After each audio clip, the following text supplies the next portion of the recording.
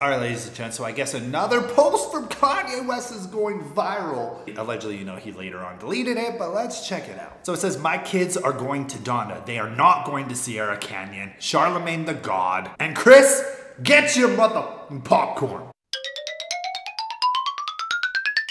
So essentially, Kanye West is saying, listen, the kids are gonna go to Donda Academy. All right, I'm making the rules around here. And then he's basically saying, Kris Jenner, you're not gonna have a say about nothing. Get your popcorn, put those feet up and, sit in the jacuzzi.